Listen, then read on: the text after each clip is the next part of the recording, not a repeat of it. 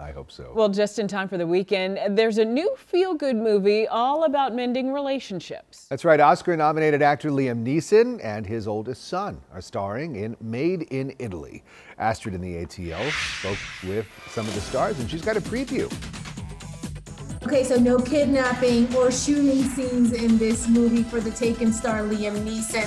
Liam's co-star and real-life son, Michael Richardson, tells me what it's like to work with his dad and how the script parallels both of their lives.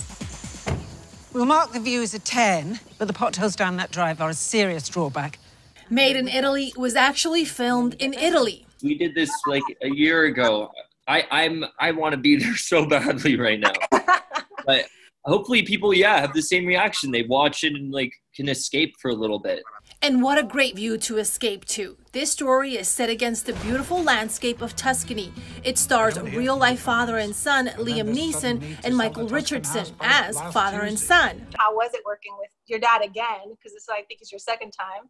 But he's a super easygoing guy. And it's funny, he's very patient, and that's something I need to learn, in film. Film requires a lot of patience. They say life imitates art, and that is certainly true in Made in Italy. Why are you selling it? Jack's memories of the house are not so good.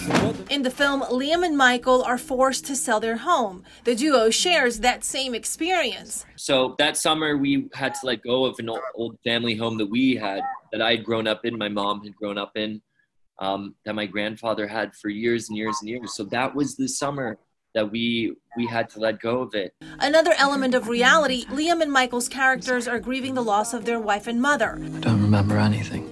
You can't remember her, and I can't forget. Liam and Michael suffered a similar tragedy. Liam's wife and Michael's mother, Natasha Richardson, died in a skiing accident in 2009. Reading that script, coupled with the loss of my mom and everything, so many parallels and just very close to home. As the characters renovate the home, they're also unknowingly restoring their relationship. It's a good mirror, you're right, in that way, that we at the start hate each other, and because we were forced to spend time together and uproot all of this stuff, in the end, we become best friends and love each other. Everyone lets everyone down at some point. How you come back from that? That's romance.